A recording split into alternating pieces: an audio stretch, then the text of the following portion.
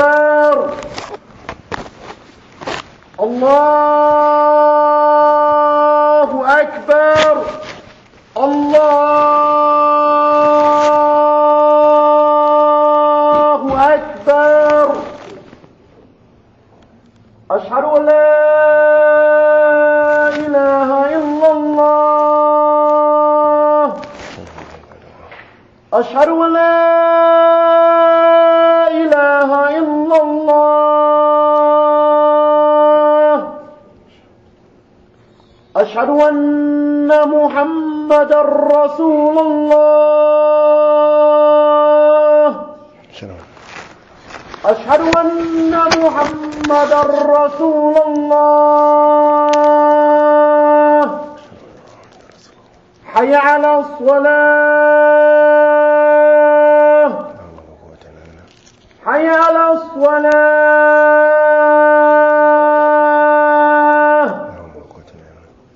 حي على الفلاح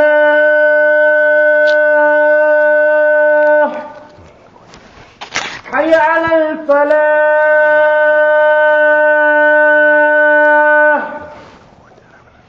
الله أكبر الله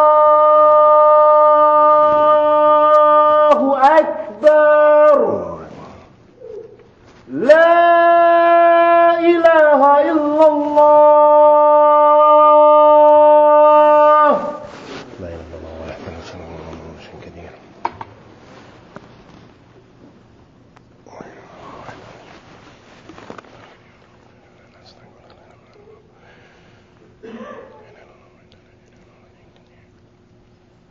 له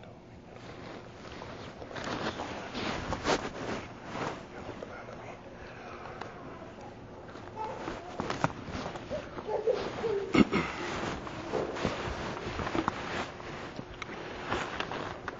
إن الحمد لله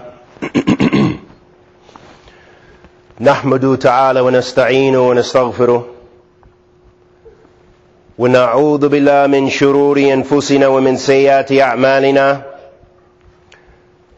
من يهدي الله فهو مهتد ومن يضلل فلا هادي له وأشهد أن لا إله إلا الله وحده لا شريك له وأشهد أن محمدا عبده ورسوله صلى الله عليه وعلى آله وسلم يا أيها الذين آمنوا واتقوا الله حق تقاته ولا تموتن إلا وأنتم مسلمون يا أيها الناس اتقوا ربكم الذي خلقكم من نفس واحدة وخلق منها زوجها وبث منهما رجالا كثيرا ونساء واتقوا الله الذي تساءلون به والأرحام إن الله كان عليكم رقيبا يا أيها الذين آمنوا واتقوا الله وقولوا قولا سديدا يصلح لكم أعمالكم ويغفر لكم ذنوبكم ومن يطع الله ورسوله فقد فاز فوزا عظيما. أما بعد فإن الأصدق الحديث كتاب الله وخير الهدي هدي محمد صلى الله عليه وعلى آله وسلم وشر الأمور محدثاتها وكل محدثة بدعة وكل بدعة ضلالة وكل ضلالة وأهلها في النار. ثم أما بعد أيها المسلمون أوصيكم ونفسي بتقوى الله عز وجل. I advise you and myself, or first and foremost myself, to fear Allah subhanahu wa ta'ala in all of our daily actions, to have taqwa, and to make our intention purely for the sake of Allah subhanahu wa ta'ala, to gain benefit, to practice in our lives for all of our shortcomings, As the Prophet sallallahu alaihi wasallam mentioned, Kullu ibn Adam khata, wa khayran khata'in tawabun.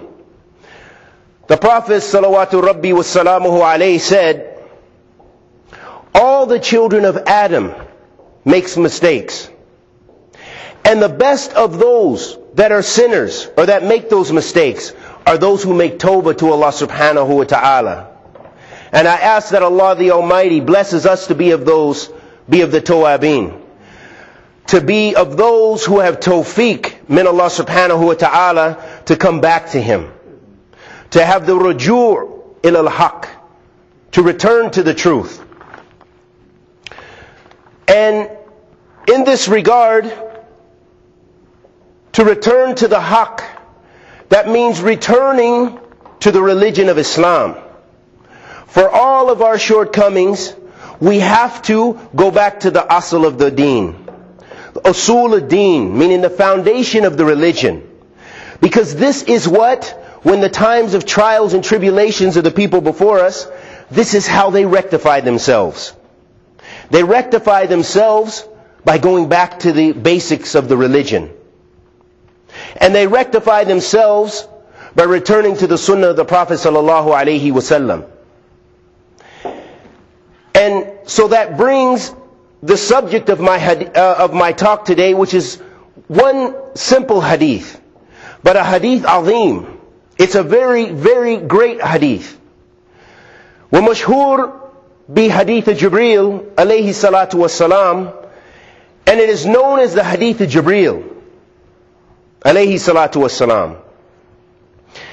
That was narrated by Umar bin al-Khattab رضي الله تعالى عنه. قال: بينما نحن جلوس عند رسول الله صلى الله عليه وسلم ذات يوم إذ طلع علينا رجل شديد بياض الثياب شديد سواد الشعر لا يرى عليه أثر السفر ولا يعرف منا أحد حتى جلس إلى النبي صلى الله عليه وسلم فأسند ركبتيه إلى ركبتيه ووضع كافيه على فخذيه وقال: يا محمد أخبرني عن الإسلام.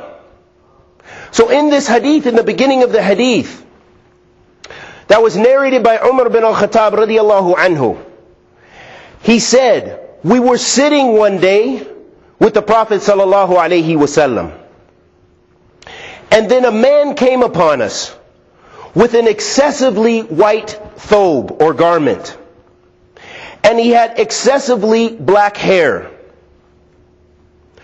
and none of us could tell that he was a traveler. He had no signs of traveling upon him. And then he sat in front of the Prophet Muhammad sallallahu alaihi wasallam, and he put his knees to the Prophet sallallahu alaihi wasallam's knees. وَوَضَعَ رُكْبَتَيْهِ لِرُكْبَتَيْهِ. You know, he put his knees against the Prophet sallallahu alaihi wasallam's knees. And he put his palms of his hands upon his own knees. And then he said, O Muhammad, tell me about Islam. The Prophet sallallahu alaihi wasallam responded by saying, قال النبي صلى الله عليه وسلم الإسلام أن تشهد أن لا إله إلا الله وأن محمد رسول الله وتقيم الصلاة وتؤتي الزكاة وتصوم رمضان وتحج البيت إن استطعت إليه سبيل. قال صدقت فأجبنا له يسأله يصدقه. The Prophet sallallahu alaihi wasallam responded by saying, Islam is to bear witness that there is no God worthy of worship except Allah, and that Muhammad is his last prophet and messenger, alayhi salatu wasalam. And to establish the 5 times daily prayer, and to pay the zakat, the alms tax, and to fast the month of Ramadan, and to make the pilgrimage if one is able to do so. And then Jibreel alayhi salatu wasalam, he said, you've spoken rightly. So the companions of the Prophet sallallahu alaihi wasallam radiyallahu anhum ajma'een, they responded by saying, so they were shocked. They said, and how could he have questioned and known the answer and said you've spoken rightly? You know, what's going on with this? Then Jibreel alayhi salatu wasalam, he said, Akhbirni an al-iman. He said, tell me about iman. The Prophet sallallahu alaihi wasallam responded by saying, said, and tu'minu billahi wa malaikatihi wa kutubihi wa rasulihi wal yawm al-akhir wa tu'minu bi khadri khayrihi wa shar.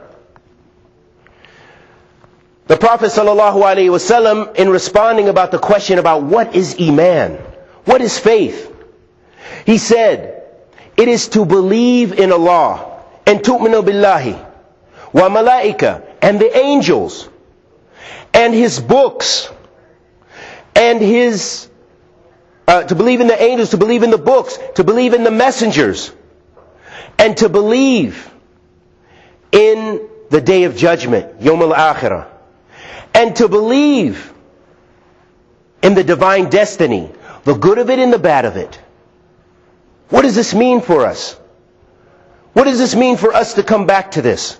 To come back to these simple usul? It means, as was mentioned in the first part of the hadith, the Arkan al-Islam, it means for us to make sure that we're establishing the salat. No matter who we are, we have to pray to Allah subhanahu wa ta'ala. This is your wasila. This is your means to coming back to Allah subhanahu wa ta'ala. This is your communication with your Lord, Rabbi subhanahu. This is your communication. It's not the communication that we have with the other people, but this is a direct tie with your Lord. And establishing the prayer and paying the zakat, if you have the ability, or if it becomes an obligation upon you to pay zakat, then pay it quickly. Get rid of that, so that way it's not around your neck in case you die. And to fast the month of Ramadan. All of us know this, but not all of us do this, wallahu musta'an. So just practicing those simple usul, if you want to see the ummah of Muhammad sallallahu alaihi wasallam come back to its place of izzah, its place of honor. Its place of honor. Its place of honor comes through just practicing the religion. Practicing the basics of the religion. And making the hajj if you're able to do so. And in the second part of the hadith we mentioned the arkan al-iman. The pillars of iman. And we said in tu'mina billahi, meaning to believe in Allah subhanahu wa ta'ala. That means believing in the lordship of Allah subhanahu wa ta'ala. And to believe in directing all your worship to Allah subhanahu wa ta'ala. And to believe in His divine names and attributes. That's what it means to worship Allah subhanahu wa ta'ala. And to say, yes, amantu billahi. You know, I believe in Allah. If you say that, you must haqqaqa ma'na. You must have that meaning in reality. You must practice that by worshipping Allah subhanahu wa ta'ala alone. Because there's many even in the ummah. If you look at the fitna that we're dealing with right now, these trials and tribulations. I know every one of you is aware because it's all over the internet. It's all in the media. Everyone is rejoicing. Everybody's excited. Everybody's involved in what's going on in Egypt. What went on in Tunis. What's going on in Libya. What's going on in Yemen. What's going on in Jazair. What's going on here and there. Everyone knows about this. These trials and tribulations. You can't find a place on the earth where the Muslims are having struggles and difficulties. And why is that? Is it because we don't have enough democracy? Is it because we don't have enough freedom of speech? Is that really our difficulty? I'll say no. I'd say it's because we have gotten far from the religion. If you look in every one of those places, they're Muslim countries, but you'll find many people there who don't know the meaning of La ilaha illallah. Well, alhamdulillah, many of us, we come to Islam here, and we at least know that. We know the meaning of La ilaha illallah if we've studied and we've read some books or we've looked on the internet or something. But in many of the places the people take it for granted. They just say, La ilaha illallah, and then they worship whoever they want. Meaning they make supplication to the graves. You'll find this in Kethra in Egypt. And I'm sure you'll find it in Libya. And I know you'll find it in Yemen. I've seen it. And I know you'll find it in many places in the Muslim lands. And the Muslims even here. So that's why it's important to come back to the reality of that meaning, if you really want success in this life as well as the hereafter. And the second pillar of Iman that the Prophet ﷺ mentioned in that hadith is to believe in the angels. So we need to believe in the angels of Allah subhanahu wa ta'ala, that they are obedient creatures to Allah, that they never disobey Allah, and that they serve a function, each one of them. And Jibreel alayhi salatu wasalam, he was responsible for bringing the revelation. So we have to have some knowledge of this in order to believe in it. And then to believe in the books, even though we don't see the books today. We only see the Qur'an, we only have the Qur'an. And this is what we're ordered to follow. We're ordered to follow the Qur'an, Kitab Allah. However, we have to, as a part of our creed, we have to believe in the other books. The Zabur that was given to David, the Injil that was given to Jesus alayhi salatu wasalam, wa alayhim afdal salatu wasalam, upon all the messengers of Allah subhanahu wa ta'ala. And the book of Ibrahim and Musa. We have to believe in all of that, even if we've never seen it. By just having at least limited knowledge of it from the hadith of the Prophet ﷺ and from the Qur'an. And we have to believe in the Day of Judgment. That yes, all of us will be responsible for our deeds. We'll be held accountable for what we did in this life. And how we behaved with one another. Did we treat one another with kindness? Did we show brotherhood and sisterhood to one another? Did we try to learn the religion and better ourselves? All of this will be asked and held accountable for. If you have some knowledge, did you share it? If you memorize the Qur'an, did you teach someone else and did you practice it? All of that will be held accountable for. And the final pillar of Iman that was mentioned is that we have to believe in the Qadr. We have to believe in the Qadr of Allah subhanahu wa ta'ala. That everything that happens is according to divine destiny. Is according to what Allah subhanahu wa ta'ala created. All of the fact that you were guided to Islam and your brother was not guided, your blood brother, that's part of the Qadr. The fact that so-and-so died as a Muslim and so-and-so died as a non-Muslim, that's part of the Qadr. The fact that you had sickness and so-and-so has good health, that's a part of the Qadr. Your rizq is big, his rizq is not, that's part of the Qadr. All of that is a part of the divine destiny. And we believe in it. Khayrihi wa sharrihi. The good of it and the evil of it. Meaning the evil that we don't understand. We may see it as shar. We may look at something, man, I lost my child, wa'iyadhan billah. And I pray that Allah protects all of our children. And protects us all from having these kind of difficulties and trials. But the person who loses their child, they may see that as only evil. They can't see any good in that. But they don't know the divine wisdom from that. They don't know that Allah subhanahu wa ta'ala maybe took that child as a child because when they would have gotten older, they were going to be in a lot of evil. And they would have died as a disbeliever. We don't know this. But we believe in the Qadr. And we accept the Qadr. Taslim and nafs. We have to have salama in our hearts for the Qadr of Allah subhanahu wa ta'ala. And may Allah subhanahu wa ta'ala bless us all with salamat and nafs. أقول قولي هذا واستغفر الله عز وجل.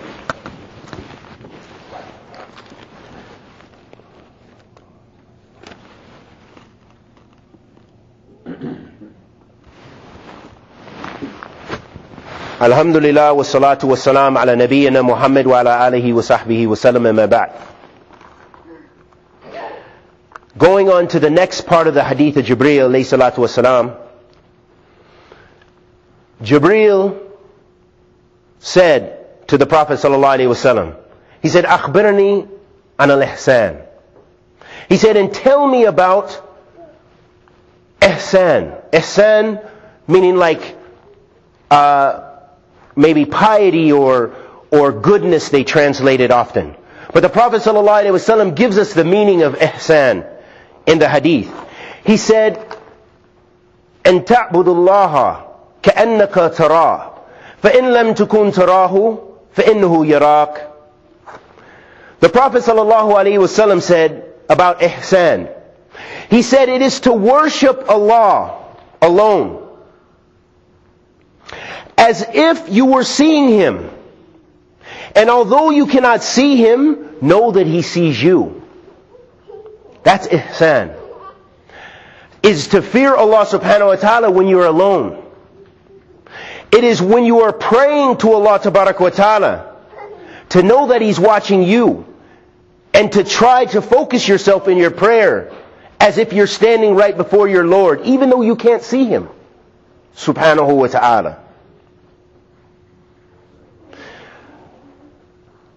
And now I want to mention some of the benefits we can derive from this hadith. And there's still much more in the hadith. The Prophet ﷺ spoke about when the day of judgment would come. The Prophet ﷺ spoke about some of the signs of the day of judgment. But we're not going to get into that here. I just want to bring about some of the fawaid, some of the benefits that we can derive from this hadith. And one of the benefits that the scholars mention that we can get from this hadith azim is it shows us the importance of seeking knowledge about those affairs you need to know about the religion. Talib al-ilm. Allah subhanahu wa ta'ala says, فَاسْأَلَ أَهْلِ ذِكْرِ إِن كُنْتُمْ لَا تَعْلَمُونَ. Allah tabarak wa ta'ala says, ask the people of knowledge if you don't know. Ask the people of knowledge if you don't know. So when you don't know an issue, you don't know the answer, then go to someone who has knowledge about that issue.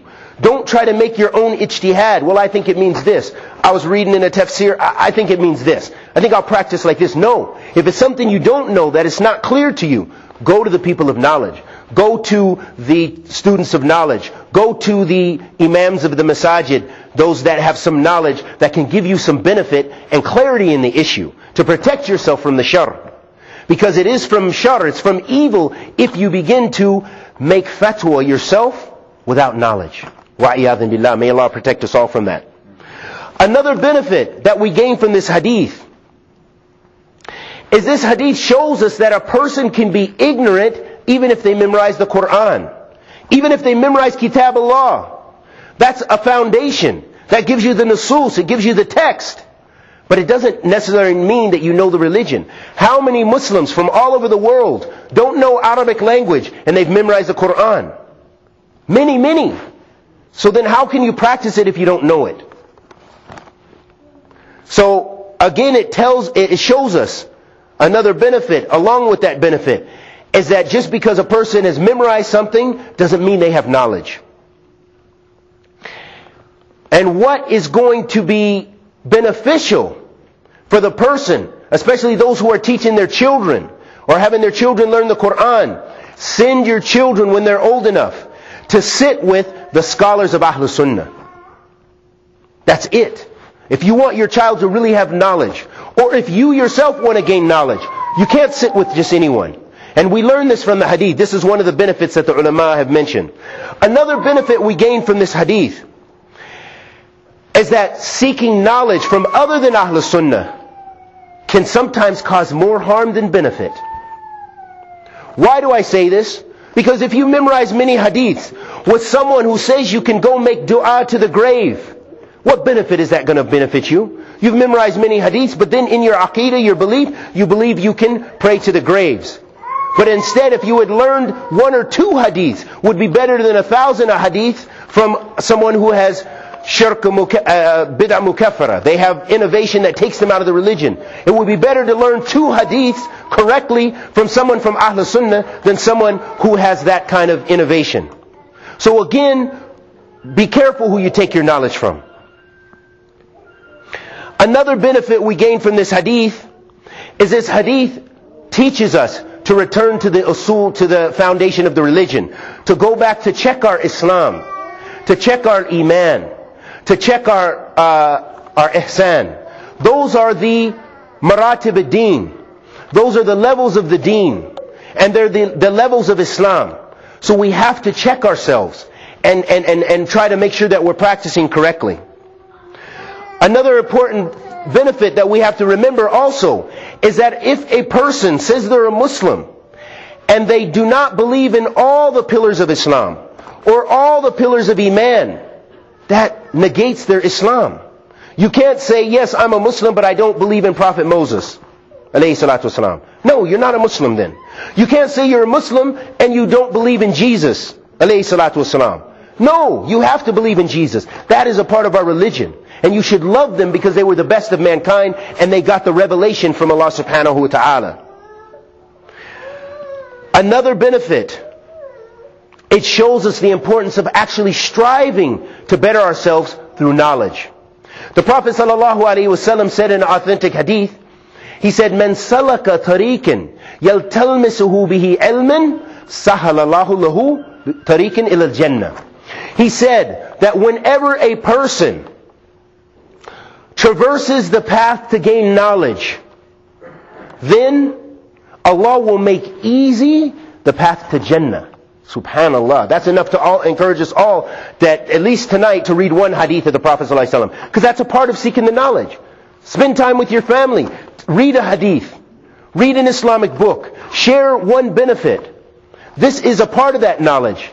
And what's better than that is if you can go sit with a talib al-ilm. And what's better than that if you can go sit with a scholar.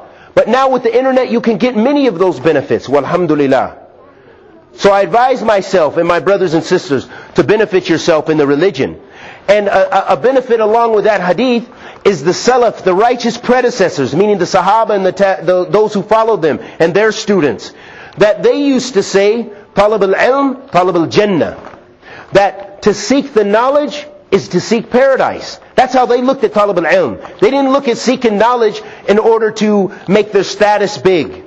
They didn't seek the knowledge to say, yeah, I'm a sheikh, yeah, I'm a student of knowledge, yeah, I'm a person who memorized the Quran. No. They sought knowledge because they really believed that, hey, that's the path to paradise. I want to get there. Talib al-Jannah. May Allah subhanahu wa ta'ala bless us with tawfiq. And there's many other benefits I wanted to mention, but our time may be coming short. I want to mention one last benefit from this hadith, and there are so many, there's whole books written just about this hadith. About this hadith you'll find, I think Shaykh al-Islam ibn Taymiyyah, I think he has 2 big volumes, books like this big, 2 of them in Arabic, just about this hadith. And it shows you the many, many benefits. But this last benefit I wanted to mention is it also shows us the importance of having good manners. Because when Jibreel alayhi salatu wasalam, when he sat with the Prophet sallallahu alayhi wasallam, he did it with good manners. He sat down next to the Prophet. And he put his knees next to the Prophet's knees. And he put his hands on his knees. That's a way of being humble. And then he asked the Prophet ﷺ, he asked him, tell me about Islam. Alayhi salatu wasalam. So that shows us that we have to work on our manners. And some of the scholars of the past, they used to work on their manners and believe to work on your manners before you seek the knowledge even. Because the one with good manners, his heart's going to be more open to the knowledge. But the one who has bad manners, he may memorize a lot, he or she may memorize a lot, but their practice is going to be weak. The Prophet ﷺ said in this regard, قال ما من شيء أثقل في ميزان مؤمن يوم القيامة من حسن الخلق وإن الله يبغض الفاحش بذيء. The Prophet ﷺ said, there won't be a thing on the scale of the believers on the day of judgment heavier than good manners. And verily Allah dislikes foul speech. So watching our tongue. We have to watch and guard our tongue. And we have to try to have good manners with one another. Good manners with everyone we encounter. They should see, wow, that's a Muslim? Okay, I kind of want to learn more about Islam. Even if they don't want to be a Muslim, at least if they see your good manners, then they'll be more interested in Islam. They'll say, hey, I thought Muslims were just like the people we saw on TV, the ones who put the bombs on their back, the one who tried to blow up this, the one who tried to do this. No, that's not Islam. That's not the representatives of Islam. But instead, we are emissaries of Islam. So show that in your manners. سئل النبي صلى الله عليه وسلم عن أكثر ما يدخل الناس الجنة قال تقوى الله وحسن الخلق وسئل عن أكثر ما يدخل الناس النار قال الفم والفرج. The Prophet ﷺ was asked, what is the thing that will get us into paradise the most? And he ﷺ said, having good manners and fearing Allah. And then he was asked, and what is the thing that will enter us in the hellfire the most? He said, the tongue and the private parts. Meaning that the person who is reckless in their speech, reckless, they'll say anything. That they are just making their rewards go down more. They're losing. Those sins are taken away from their good deeds. Because they'll say anything. And that's the opposite of having good manners. Good manners is a person who's maybe quiet, but yet you can see it in their conduct.